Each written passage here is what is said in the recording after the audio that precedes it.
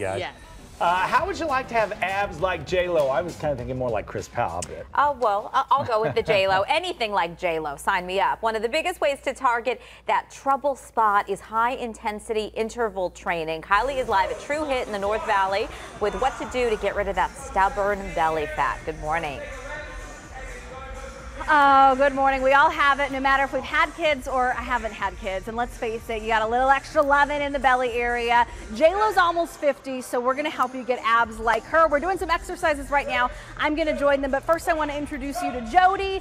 Jody, we all want abs. I mean, swimsuit season is pretty much 10 months out of the year, and you know, my dad used to do a bunch of crunches back in the day thinking he'd get an ab. No, he still has that dad bod. What's the key to having a flat stomach? We're really engaging your core in a lot of exercises, which we do here. Today is arm day, and we also have a core focus on Mondays. So a lot of our exercises are full body movements, and really to do them correctly, you have to have your core engaged like 90 to 100% of the time. So it's really important for that. But then we also do these awesome finishers where we really focus on abs specifically. So you want to go through some of those? Let's go through some of them. Let's do it. I've got these two. Mike, just be on them. You don't need to show me exercising. What's the first one? All right, let's start with some plank up down. So you're going to get in a plank position on your toes, keeping your core nice and tight so your body's a straight line. You're going to drop down onto your forearm, and then the other one, and then come back up. Am I and then doing back it right? down. I'd like you to place your hand a little closer to just right under your shoulder, right here? and then you can switch sides each time, so you're always working a different one. This is harder than it looks. It's really hard, huh? It's hard to control your core. You want to try to keep your hips from swiveling. Awesome.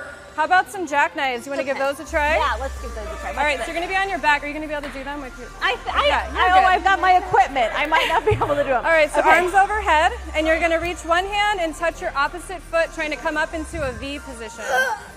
I do have equipment, so just watch them. Watch them. They're doing it. You do have a very good excuse on this one. All right, let's go back into the plank position for you. And so nice tight core. We're going to do grasshoppers now. Okay. So you're going to be in that plank position. You're going to bring your shin to your opposite forearm. So swinging your leg through, trying to keep your core nice and tight. Yep. And then people that have been doing them for a while, like Mike and Jenny here, can jump and switch and really get a good oblique workout at the same time. So what's the benefit of that? Well, you're just getting a little bit more of a cardio benefit, and anytime you're getting a little bit more cardio, you're going to have a little bit more fat burning, a little bit more of a lasting effect throughout the day. So getting a good workout. They're going to do some eagle sit-ups now with a wide leg, so really working those core muscles, working the rectus, the one that you see the six-pack on. So everyone wants that six-pack, but just working that muscle alone is not going to do it. So if we're at home, what's nice is this is all free. I mean, we could do this at home in our living room. How many reps do we want to do? How long do we want to do it for? So you can pick like 5 exercises that you want to focus on, maybe do 10 to 15 reps of each, and do about 5 to 7 rounds of each. It's kind of where you're starting in your level. But yeah, all of this is totally body weight. You do not need any equipment to do it. If you want some equipment to step up and have a medicine ball or something at home, that's easy to find.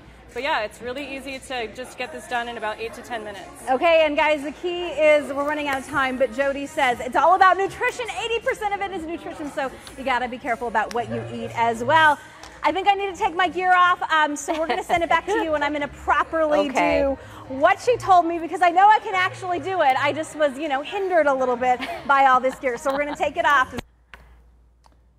Let's hit that jackknife. I think what you should probably do is call your dad and apologize. Yeah, first things first. Arm and then foot. There she goes. There you go. Yeah, no excuses now. Nice. Nice work. Good form.